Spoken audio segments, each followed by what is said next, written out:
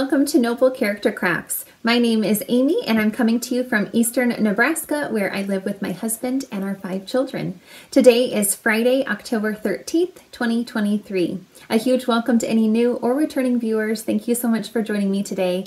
I hope that you really enjoy this episode.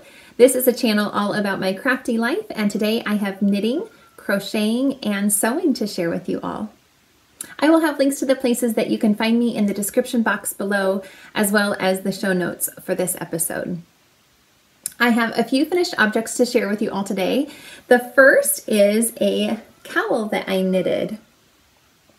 And last episode, I'm pretty sure, I had showed you a Musselburgh hat that I had finished using this yarn, and with the leftovers I wanted to use it to make this beautiful cowl. This is the second time I have knit this pattern. It is called Falling For You Cowl, and the designer is named Leslie Alcock of Leslie's Lake Life, and she gifted me this pattern a while back, and I absolutely love it. It's a super simple pattern that is easily memorizable, and it just works up so beautifully, I think. As I mentioned last time, I was a little bit concerned that maybe with this very fluffy yarn, the pattern would get hidden or wouldn't show up as well, but I still think it shows up beautifully.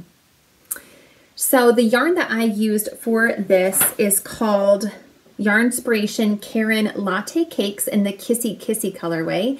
It's labeled a bulky weight yarn, but I think it really isn't that thick. I think it works up more as to a worsted weight. It is 58% acrylic and 42% nylon, and it was gifted to me by a viewer of this channel named Kim. And yeah, actually I have the Musselburgh hat handy. So here's the Musselburgh hat that I knit up that I showed last time, and I think it will make a neat set. I still am surprised that my 10-year-old son wants this, but he does. He just loves it so much. It is such a cozy yarn. It's one of those that you maybe haven't felt before, that when you just feel it, it's just like super ultra soft. And so it is really nice and cozy. And this worked up so well. I just knit this when I knit I had started on this end, and when I had finished doing the I think there's 6 rows or rounds of the ribbing that you start off with, I weighed my yarn to see how much that took, and it had taken 10 grams. And so I just knit until I had 12 grams left over, so that I would be sure to have enough to finish off the ribbing at the other end and bind off. And I really only had, I wrote it down, I had 29.5 inches left when I did that. So that worked out well. I'm glad that I didn't, wait till I only had 10 grams. I'm glad I gave myself that extra 2 grams because I needed it. I started this on September 15th and finished it on October 4th. I did go down in my needle size. The recommended needle size is a US 8, but I went down to a US 7, 4.5 millimeter because the first cowl that I made, I'm a loose knitter, and I thought that the first cowl that I made, it turned out great, but I thought that gauge, I didn't actually measure the gauge, but I thought it could be a little bit tighter and that it would be it would work up better if it was a little bit tighter. So I went down to the 4.5 millimeter needles, and I like how that worked up. It is just such a gorgeous fit. I like this style of cowl that really, keeps its shape up around your neck nicely, and it really just makes such a nice cozy cowl. So you don't have to worry about it going down too much. It really works to keep you warm.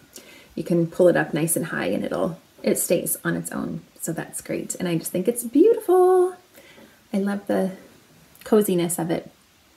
So I think this also is going to be going to my 10-year-old son. I think he's kind of claimed it as his own. So that's fine. I'm glad that it will be used and that he loves it and that it will keep him warm this upcoming winter. So I am happy for that. That is all on that one. Then my next finished object, my friend Tina had seen an Instagram reel, I believe it was, that someone had posted that said if you knit or crochet a rectangle and seam it together it will make a cat shaped hat with little ears on it. And so she sent me this reel and she said, I want one. So I said, okay, I'll knit one for you. And last year, I'm pretty sure last year, I had knit her a cowl that was made using golden colored yarn and then a beautiful rainbow Malabrigo colored yarn together. And she said that she wanted to wear this hat with that cowl, but that it didn't need to match perfectly. But that she thought that would be fun to have a hat to wear along with the cowl that I made her. A long time ago, she had given me some yarn that she had been gifted, I think, by one of her daughters that had gone to Germany for something, and the daughter had brought back some yarn. Tina didn't know what to make with it though, so she gave it to me to make something out of it instead. So it was 2 of these little cakes of yarn. It says online, I think, yeah, online trend collection Linie 238 Bagno. That's what it says. The color is number 2, and it is online. It is listed as a worsted weight, but it's very thick and thin. For 50 grams, you get 105 meters. It's 55% cotton and 45% rayon. And it has gold, orange, green, and charcoal. And you can see the thick and thinness of it. So a lot of the areas are pretty thin, definitely more of like a fingering weight. But then you do also get into thicker parts, even right away. This one, it goes pretty thick and thin. I mean, it just varies quite quickly. Anyway, I wanted to use that for her hat. And then I wanted to hold it together to give it a little bit more consistency. And so I had some leftover, actually this was the leftovers that I had from the sweater that I wore in my last episode, the gold and white striped sweater, the blue Christmas sweater. It was designed by Tara Kennan of A Loop Through a Loop. Anyway, I had this leftover Knit Picks Comfy Fingering in the honey color. That's a fingering weight, 75% Pima cotton and 25% acrylic. So I held these 2 yarns together, and I did not want to knit a flat rectangle just because I would prefer to knit in the round a hat. So I ended up casting on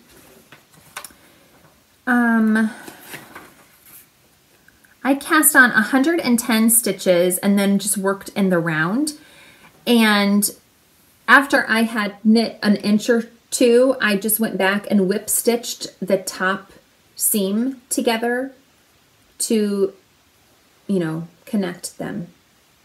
So I had 110 stitches and I just knit in the round, but on both sides, I did 1 purl stitch to make a type of seam, and I thought that that would help it fold flat to give it the rectangular shape that you want for this cat-shaped hat. I really like how the fabric worked up with the 2 yarns held together. It's really fun, and it kind of will go along with the cowl that I made for her. It worked up pretty quickly. I used a US 7 again, I think. No, not at all. I used a US 4 3.5 millimeter needles and just completely knit in the round except for those purl stitches. So on each side, you can barely see it because it kind of folds in on itself, of course, but right here is a seam on the side where I did 1 purl stitch on each edge. I knit it for 6 inches. And then I reduced the stitch count to 104 stitches before on that first round of doing the ribbing, which is 2x2 ribbing. And I did that for 1.5 inches before I bound off. and I will try it on. It's very loose on me. Tina has a larger head circumference than I do, and she really doesn't like tight hats, I don't think, either. So it's quite loose on me because I don't have a very large head circumference. And here's the idea that you have these little cat ears. So I hope you like it, Tina. It's kind of funny. So there's the cat hat. I hope you like it. I hope you don't feel silly in it and that you think it's cute. So anyway, that is the cat hat that I made for Tina. I think that's all I have to say about it. Yeah, I think so. I really hope it fits well for her as well. So hopefully it will be used and loved. But it was a pretty quick project. I started on October 4th and finished it on October 11th. Then I also did a quick little project of making some knitted pumpkins. And I just love how they turned out. They're so cute. I did not follow a pattern for these either. I just did my own thing. So this is the first one I made. And I made both of these in one day, 2 different days, but they both took only 1 day. So this one I made on October 4th. I cast on 50 stitches, and again, I worked in the round. So I made basically a tube and then seamed it up when I was all done. So I cast on 50 stitches and I did knit 4, purl 1 all the way around until it measured 4 inches in length. And then I just didn't even bind off. I just used a long tail and cinched up those stitches that were live on the needles and closed up the bottom, and then used another piece of yarn to close up the top. And then I also took that long piece of yarn and went around in all of the purl grooves to, I don't know if you'll be able, yeah, here you go. So I wrapped the yarn around each of those grooves. Oh, I had also, I should mention, I looked at a pumpkin that I had, a little pumpkin, and I counted the number of segments that it had, and it had 10 segments. So that way, that's how I came up with what I was going to do for doing, I had 10 segments by casting on 50 stitches and then doing knit 4, purl 1. That gave me 10 sections around. So anyway, I went around each of those little sections with the long tail of yarn to kind of define those little grooves a little bit more. I just love them. And then my children found some sticks for me and I just super glued them in. The yarn that I used was just a remnant that I had left over from a really long time, that I've had for a really long time. It's Lion brand tweed stripes in the Woodlands colorway, which is a bulky weight 100% acrylic yarn. This one took 18 grams of yarn. Oh, and I stuffed it with polyfill also. And yeah, it was just, I just love how it turned out. I think the colors in it are really fun. And I think it's so cute. So then the next one I made a week later on October 11th.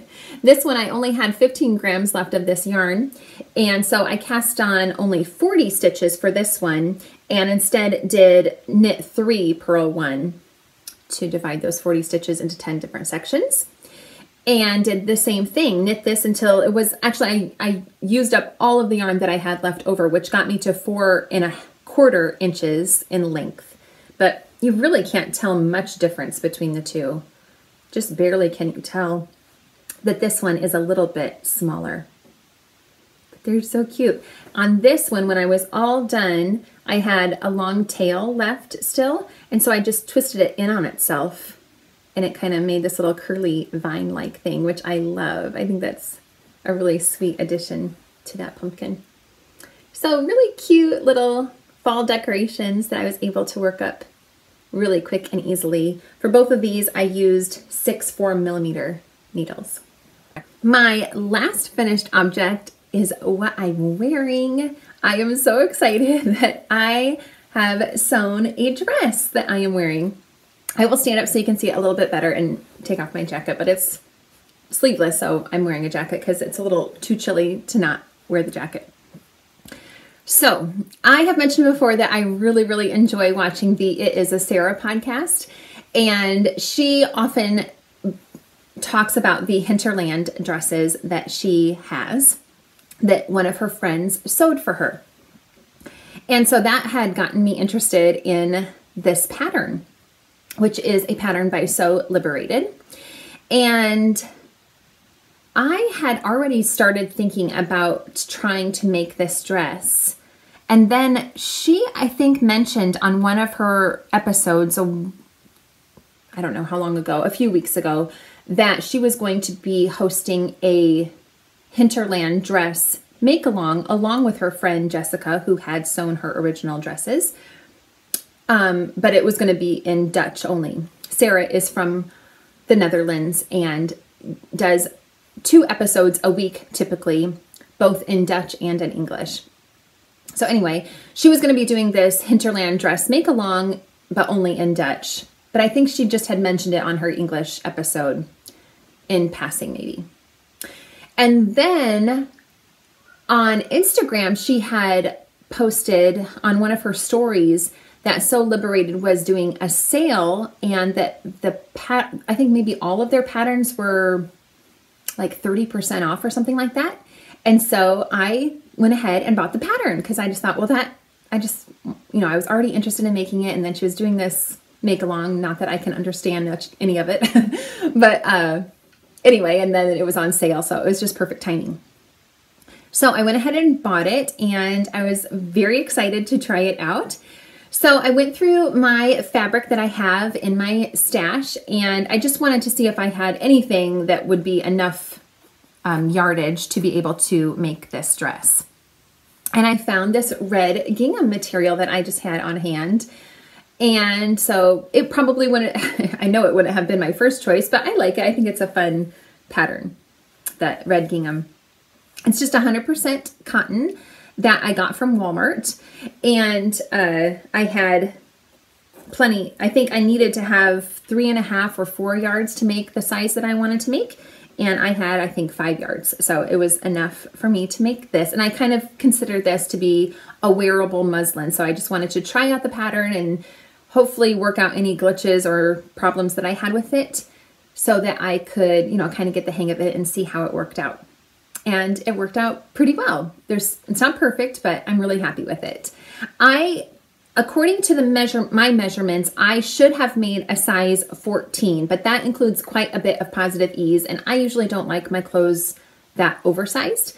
So I actually sized down to a 10, which gave me only a couple of inches of positive ease throughout the bust area. The dress pattern also gives you a couple of options for sleeves. There's a sleeveless option, there's a short sleeve option, and there's a long sleeve option, and I made the sleeveless option. There's also differences in length that you can do, and I made the shorter length. And then there's also an option for the button placket. You can either do a half button placket or bodice only, it's called, that ends at the waist, which is what I did. You can also do a full button placket, which goes all the way down the front of the skirt. And then there's even another, they kind of mentioned that you can also just do one without a button placket at all, but that's not really in the original pattern.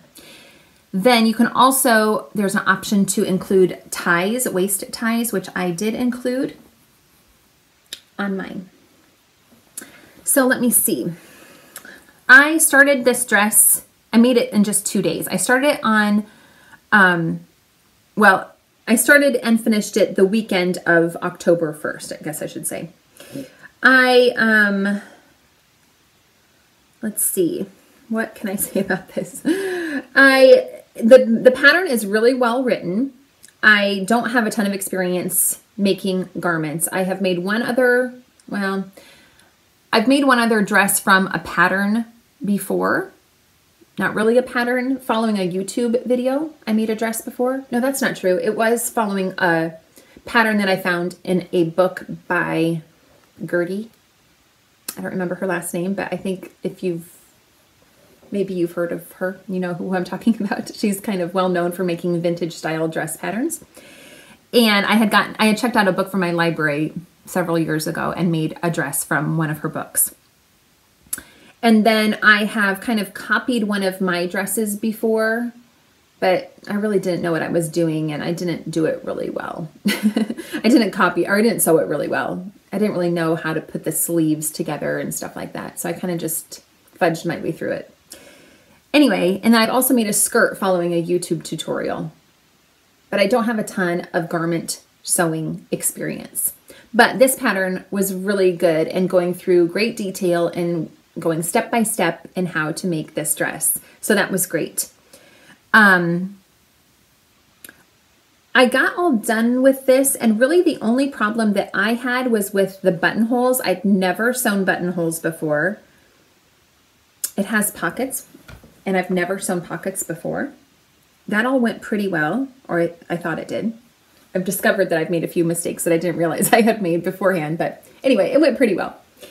The major problem that I had was with my buttonhole maker on my sewing machine. So my sewing machine, I have a Singer heavy duty sewing machine, and it has a buttonhole option and has a little buttonhole foot that you put your button into. And I watched a video tutorial on YouTube how to use it, but for some reason my machine doesn't always work. Here are my little sample pieces that you can see. I tried several times to get my buttonhole maker to work, and most of the time, let me see, there was a lot of trial and error. I want to see if I can find one that did the typical thing that we'll be able to show you. So this is typically what it did. It would do the bottom stitch.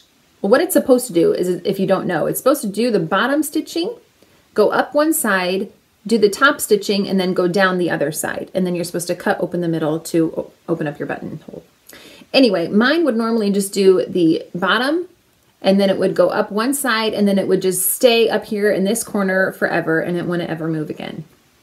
And I didn't know why it was doing that. I called my mom because she's more experienced in sewing than I am. She didn't know why it was doing that.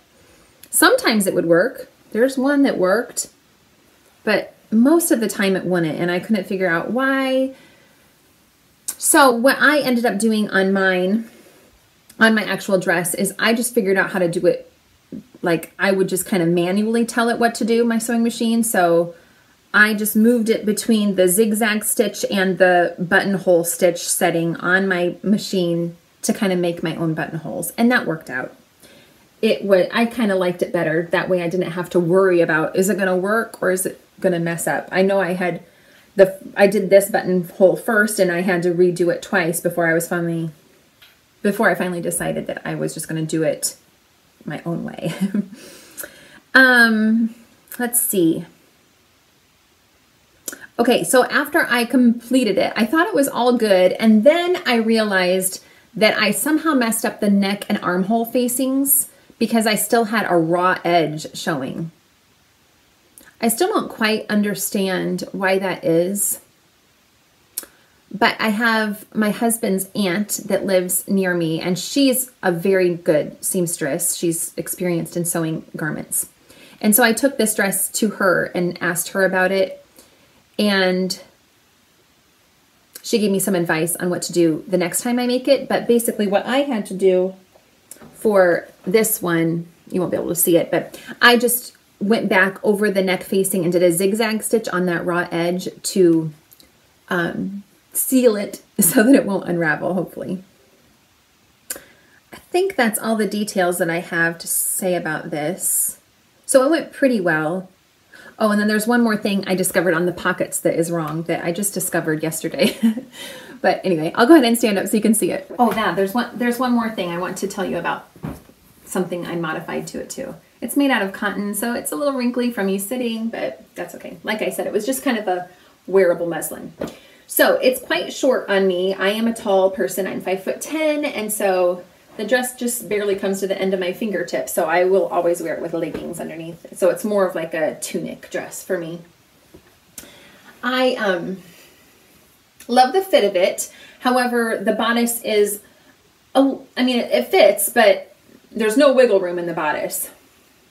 And if I I want to make another one, and I want it to be more of a layering piece. And so on the next one, I've already started, and I'll show you in a little bit, I'm going up to the size 12 to give me a little bit more wiggle room.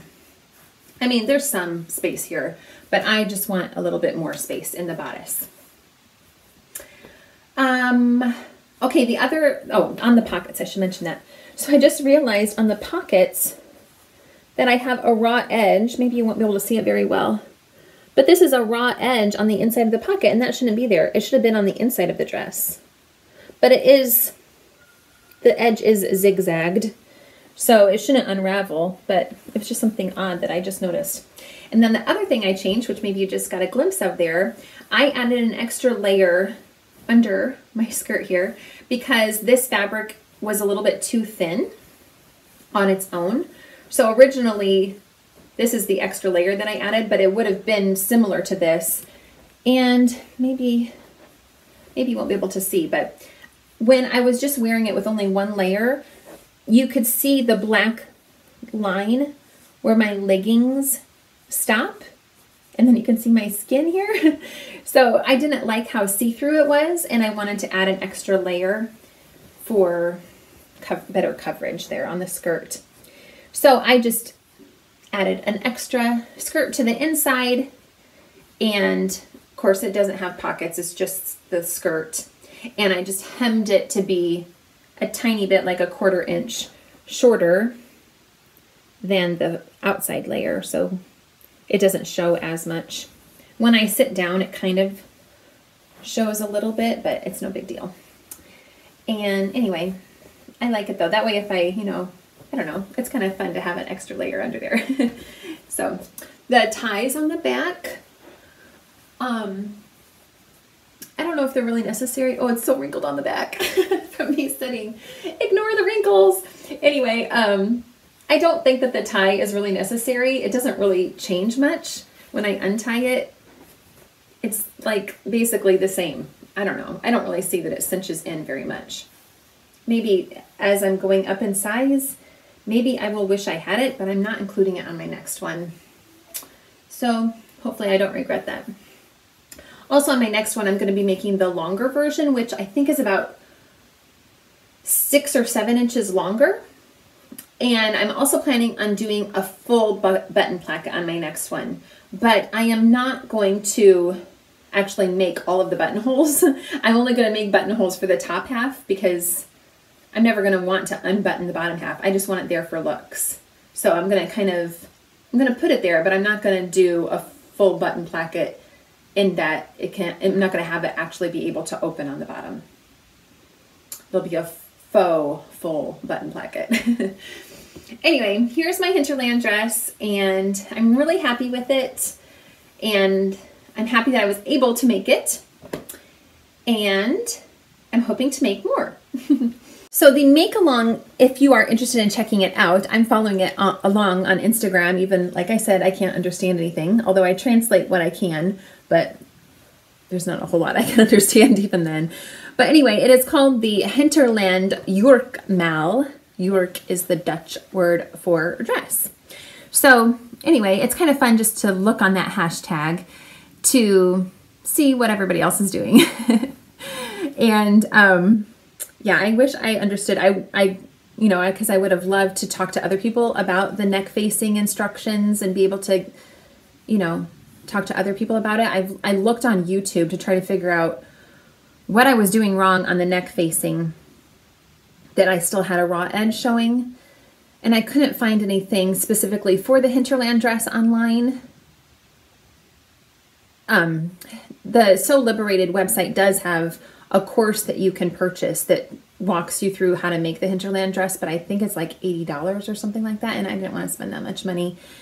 So anyway, I did find some YouTube videos showing how to do neck facing online, but this neck facing is pretty narrow compared to the ones that I saw on the YouTube tutorials. Anyway, I have a plan for what I'm going to do next, and hopefully it will work out. So I guess I'll go into talking about my next Hinterland dress that I've started. I am using some brown corduroy material that I've had forever. It's like vintage material. It's even, some of it is even faded on the back side. This piece doesn't happen to be faded, but on the skirt pieces that I have, some of it is faded, but not on the outside, just on the inside. Well, some of it was faded on the outside too, but I cut around it so that I would only have the good pieces. Anyway, I'm very, very excited about this brown corduroy material. And here is the bodice piece. I'm also making this one sleeveless. And like I said, I want it to be kind of a layering piece. So I'm planning on wearing shirts underneath it to, you know, be able to stay warm throughout the colder months. So I have already put in the bust darts, which I didn't mention on this one, but it has bust darts. And I have, you know, seamed the bodice together, and I'm just working on the neck facing, but I'm going to rip this off completely and start over because I'm again having the same problem. When I fold it over, the raw edge should be covered up and mine is not. So I'm going to sew it with less of a seam allowance when I first sew on the neck facing so that I have more material to fold over that raw edge. And hopefully that will work out for me. I'm using a contrast fabric, which is probably why I didn't notice that the neck facing was wrong on this until I was working on this one. And I could clearly see that that wasn't right to have that raw edge. And I didn't even notice it when I was making this one. But anyway, I'm using a contrast fabric, just a thinner 100% cotton fabric for the lining because I thought it would be easier to sew a thinner material for the facings instead of using the corduroy, since the corduroy is thicker. But anyway, I am making, again, the size 12 for this one. And I hope I'm going to, like I said, I'm going to redo that neck facing and hopefully that will go well. I really hope that I will be able to make this and it will work out and it'll be a nice wearable dress as well. So that's all for those. I started with this one on October 2nd, right after I finished this one, but then I got sick and I was having trouble with the neck facing, and so it's kind of not gone nearly, well, it's definitely not gone nearly as fast as this one went. Okay, so that is all for that. I am going to go on to my other works in progress. The first of which is my blanket that I am crocheting. This is called Faith. It is a pattern by Helen Shrimpton, and it's getting super big. I might have to stand up for this one too. Let's see, I want to find my progress keeper. Here it is. This adorable progress keeper was crocheted by my cousin Allie, sweet little pumpkin. And I'm so happy to have it in use. She gifted it to me last fall, or maybe it was kind of already close to Christmas by the time I got it. I'm not really sure, but I don't think I've been able to use it yet until this fall. Anyway, I'm very happy to have it in use. So that's marking where I was last time I showed off this project. So I've made a few more rounds on this project and it is rather big. I think I can fit it, well, yeah, you can pretty much see the length of it here. You can see how big it's getting. It is a square. So, whoops. There, you can see how it's looking. I love it so much. Last time I recorded, I was having trouble figuring out the star stitch that I was on. And a few people commented and left me suggestions of some tutorials that I could watch. The one that I ended up watching and really being able to understand it was recommended by a viewer named Linda. Thank you. And it was called Crochet Star Stitch Made Easy by Crystal of Bao Day. So I will link to that tutorial below in case any of you are interested in how to make this star stitch. But that is what is right here. So that was great. I was able to understand how to make it exactly. I just wasn't sure by reading the instructions, and then I even went to the picture tutorial for this pattern, and that didn't help me either on this stitch. So I was really happy to have a visual video tutorial that I could go to figure out this stitch. And it's beautiful. So anyway, then the next section here is the same stitch as what I did down on that area with the dark blue, but instead I kind of reversed the dark and light colors, kind of. Anyway, the rest of the stitches have been very easy to understand. I don't think I learned anything new besides the star stitch. Otherwise, it's just been basic single crochet, double crochet, or treble crochet maybe on these stitches. But really, really fun and easy. All of this yarn is worsted weight, 100% acrylic yarn. Most of it was in my stash, and I'm just using it up to use it up. And I just had a bunch of yarn in my stash that I wanted to use up, and I put some of it together, and I loved how the colors looked together. And so that's what motivated me to try out this pattern. And I am using a J, maybe? No, I don't really remember. Let me check what hook size I'm using. It's been on the hook for a while now. I'm using an I 5.5 millimeter needle. I started this on August 2nd. I have just finished part, oh no, I don't remember. I don't remember. I think maybe I just finished part 4. I think so. So I'm halfway because there's 8 parts. So I still have a long ways to go on this. It'll be really big, but I suppose the sections are like the actual rounds. There's going to be less rounds included in each part from now on, I would think, as it grows. So we'll see, but one more look at it in its entirety so far. I think it's very pretty, and I am very happy working on it. It is a lot of fun, and it's the perfect timing now that it's gotten bigger and the weather's cooled off, and so it's really comforting to be under this blanket while I'm crocheting it.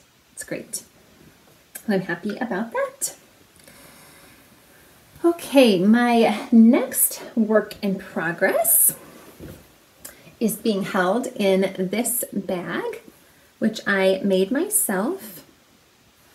And this is the Hiraeth shawl that I am knitting. It is a design by Claire Walls of Flossy Knits. And I've made a lot of progress on this, which I'm very happy about. It is getting smaller and smaller as I work on it, so that's really encouraging. As I make each round on every right side row, I decrease a stitch, and so it gets smaller and smaller as I go. So you can see that progress keeper way down there. That's where I was last time I recorded. So I basically doubled the depth of this shawl since the last time I recorded. So that was great. So you start off this shawl casting on all of the stitches, which is over 200 stitches. And then, like I said, you decrease as you go along, which is a nice aspect of it. This side panel is so beautiful, and I have done a total of, well, 4 different sections, I guess you can kind of see. So here's the first section where I did the lace panel on both of the outside sections, and then one in the middle, and then you just alternate that as you go along.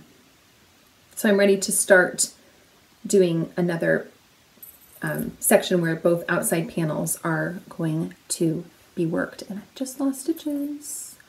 Just lost stitches. My progress keeper went down my dress. My stitch marker. Okay. Problems. All right, here we go. Putting the stitches back on.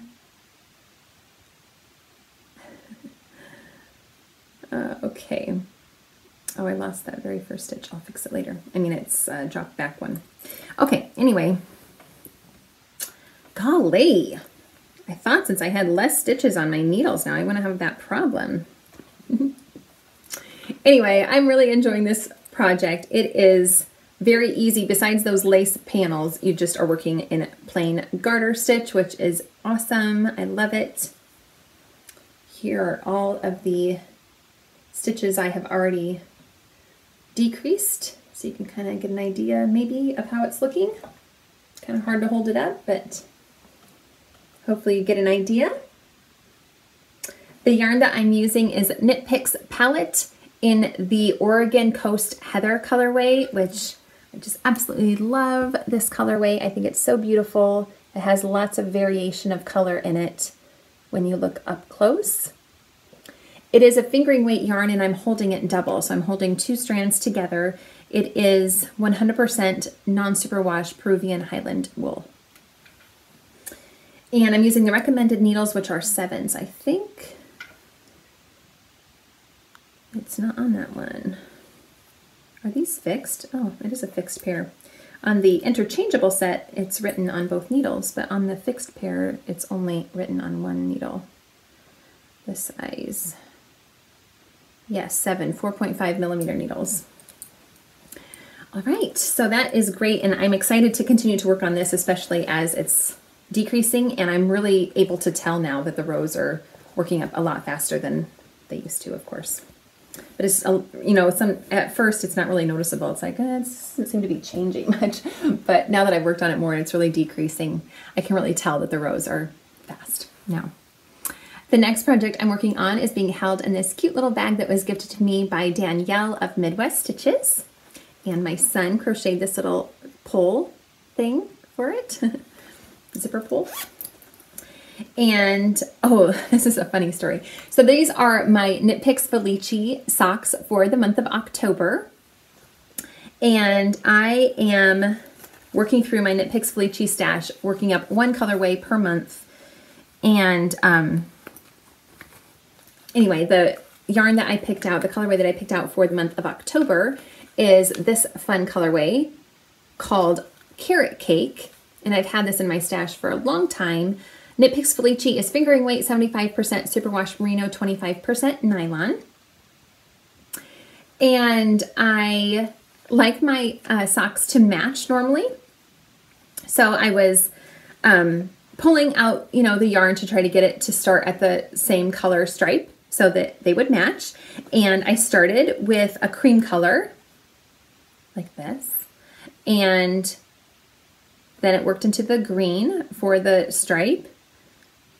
And then it did the cream, and I was almost done with my ribbing, and then I noticed that this one had orange, which I was expecting, but then the other sock has pink next. So the yarns were skeined up in reverse order. So one of my skeins is skeined up opposite of the other. And I was gonna cut my yarn and figure it out or rewind it, but then I was like, no, I'll just keep them because I think it'll be kind of fun. And really the only stripes that are going to be different are the orange and pink stripes. And every other stripe is going to match. The creams are all going to match up, the greens are going to match up. So I think it'll be kind of a fun little quirky thing. So I just left it and I'm happy that I did. I am also working through my collection of patterns by Kay Litton of Crazy Sock Lady Designs as I'm working through my Knit Picks Felici stash. So these socks are called On the Hill socks, and I absolutely love them. Let's see, I'm going to find my page in my book on them. So I am again making the medium size, which is typical when I make Kay's patterns. So it is a 64 stitch count. I'm using US 0.2 millimeter needles, and it's a 2x2 ribbing for 20 rounds. And then the pattern has these beautiful cables and some twisted stitches in them. I don't know if you can see it very well. There, that's a little better. I just think it's beautiful. I really, really love working cables into socks, even with the self-striping. I think it's super fun. So I believe that this pattern was originally designed with Rhinebeck in mind, on the hill where people meet when they go to the New York Sheep and Wool Festival. Is that what it's called? Anyway, that's in October, and so I thought it would be fitting to make this pattern in the month of October as well. And I love how it's working up. The back side is just plain stockinette, and then the patterning is along the front. Here is another progress keeper that my cousin Allie made. Another pumpkin, but this one made out of polymer clay. So cute. Anyway, these are working up really well. I'm not sure what I will do for the heels. I always put in a contrast color for my heels typically when I do self-striping yarn, and I'm not sure what color to add in for the heels. I might have some purple that would work. That would be kind of fun because I think these colors really remind me of Halloween. So purple might be a fun addition. I thought about black, but that might be too stark of a contrast and too, I don't know. I'll have to look through my stash and see what options I have that would work for a contrast heel. But I'm happy with these. It's kind of a fun accident that the stripes are opposite of each other. I love using this bag for my Knit Picks Felici because it just works so well to have my two skeins fitted in this bag. It's the perfect size. So I like using this bag for my socks. I am making another pair of socks, and these are being held in another bag that I made myself. And I am making another patterned sock, but I didn't intend to originally go off pattern, but I've really gone quite off pattern with these socks. The original pattern that I've started with is the Lattice Topped Socks by Kay Jones of Bakery Bears. And, well, I guess, yeah, I have already made some modifications. I was going to say, I guess I haven't changed anything yet, but no, I have. Anyway, I'm making the medium size for these as well, which is, again, is a 64 stitch count. And again, it is a 2x2. Oh, there's so many leaves falling just now. It's pretty. Anyway, another 2x2 ribbing, but this one is only for 15 rounds, and that is according to the pattern. After the ribbing, though, I was supposed to do some striping up here at the top, but I decided not to do that because for two reasons. One, the two yarns that I'm using, I dyed both of them. Actually, these did have names. I used to dye yarn and sell it online, and I don't do that any longer, but these were actually both colors that I sold in my shop. So this green color was called Life Giving, and then the variegated speckled color is called Harvest. Anyway, I don't have a lot of that Harvest colorway.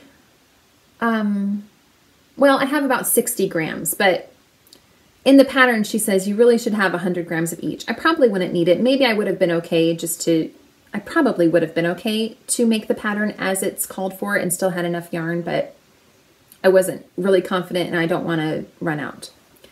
So anyway, you're supposed to do some striping of the two different colors before the lattice top section, but I just decided to do plain green, both because I have more of the green yarn and because I'm making my socks two at a time as I normally do. And if I did stripes, then I would have to have 4 balls of yarn in the works at once, and that's more than I want to do. That's more than I want to deal with. So anyway, both of the yarns are fingering weight, 75% superwash merino, 25% nylon. I'm using US 0.2mm needles again. And so I did follow the pattern for the lattice top. Not sure if you can really see the detail of it because the yarn is quite speckled, but you can kind of get an idea of it. So after the lattice top section, which I finished, you're again supposed to go into some more striping. Again, I'm not doing that. I'm just going to be doing plain green. And Then after a few rows of striping, you're supposed to go into knitting with this as your main color. But I've decided to change it all up. And I'm just going to, so you're supposed to use this as your main color and then use your contrast color, which should be my green, for the heels and the toes. But I have changed it around, and now from now on, I'm just going to be using the green for the remainder of the leg, and then I'm going to use this harvest color for my heels and my toes, since I don't have as much of that color. And also, she has a different kind of heel. She has a butterfly heel in her pattern, but I'm just going to make a slip stitch heel flat because I know that and I know it fits, and I'm not interested in trying a new heel at this moment. Oh, I forgot to mention that I'm making these socks for my mother-in-law for a Christmas present. So anyway, I know that the heel flap, the slip stitch heel flap, fits my mother-in-law, and I don't want to try a new heel on a pair of socks that are not going to be for me in case it doesn't work out. Also for the toe, I'm just going to do, I always do Litton's toe pattern for my socks, and I'm just going to do that again. I can't remember what is included in this pattern, but I'm pretty sure it's different than what I'm used to for my toe decreases. So basically, from now on, I'm really not following the pattern. I'm just kind of doing my own thing, but I did follow the pattern for the lattice top. Anyway, it's really a very pretty pattern, and I highly recommend it. I have nothing wrong with the pattern. I've just made changes because of my own situation and what I'm dealing with as far as yarn management and, well, as I've already explained. So anyway, I have those on the go. And so from now on, they're going to be a super easy vanilla pair of socks. So they'll be nice to have on the go, and I won't have to worry about following a pattern really. It'll be mindless for me. So that's nice. My last work in progress is being held in this bag that was gifted to me by some family friends. And I love it. And in here, I am knitting another Musselburgh hat. So my kids and I go to a Wednesday night kids group at our church, and I help out with that. And we always do a service project every month. And for the month of October, we are collecting hats and gloves to give to a local homeless shelter. And I thought it would be, well, I had actually already planned on working up some yarn that I had in my stash into some Musselburgh hats to give as gifts. And so I wanted to make one to give to this service project as well. So I am making the Musselburgh hat, which is a pattern by Ysolda Teague. And I am using up some yarn that was gifted to me by Tammy, a viewer of this channel. And this section was made using some mystery yarn that she sent to me, but I love it. It was a pretty good sized ball. Did I weigh it? I don't think I weighed it to know how much it was. But anyway, as you can see, it worked up to be quite a large section. No, I didn't weigh it. I'm not sure. I should have, but anyway, it was a pretty big size ball. Like it was about the size of a softball maybe. Anyway, I really love how it micro-striped, kind of spiraled around the hat. I just love those colors. I think it will be great. You know, it could be fitting for both a man or a woman. It wouldn't matter. And anyway, I just used it up until I was almost done. I did save a little ball to add a few extra squares to my Granny's daughter Afghan that I am working on. So I just saved a little ball so I could make maybe 10 squares to add to that blanket. And anyway, I used up most of what I had. And then I've just switched to a black yarn, which is also one that was gifted to me by Tammy. It is Yarnspirations Caron Simply Soft in the black colorway. They're both worsted weight, 100% acrylic yarns. This pattern has some what do I want to say? I can't think of the word, but you can make this hat in, the original pattern is written to be made using fingering to DK weight yarn, but I'm using worsted weight. This is the third time I've made the Musselburgh hat using worsted weight yarn. And it works up pretty well for me. I just use 6 4mm needles, and then I follow the adult medium size. The 6mm or the 4mm needles give me a gauge of 5 stitches to 1 inch. So that's the loosest gauge that is included with the pattern, but it works for me. So again, I'm making the medium size, but I am going to knit it a little bit longer, more to be the length of the adult large size, so that I like to have extra length so it has a lot of room to roll up the brim and have a lot of warmth over the ear section. The length that I got out of that variegated yarn was 13 inches. So that's more than half of the total of the length that I will need. But anyway, this hat, I'm sure you're familiar with it. As I've mentioned it many times on this channel before, but you just knit a really long tube, increasing at the beginning, decreasing at the other end, and then you fold the hat in on itself so that it has a double layer, and then it also has a brim, like I showed you on that one. I already kind of showed you one, right? So it looks like this, so you can have a brim, and it has a double layer of warmth in it. So anyway, this is another really great mindless project, but I do want to get it done within this month so I can gift it to our church.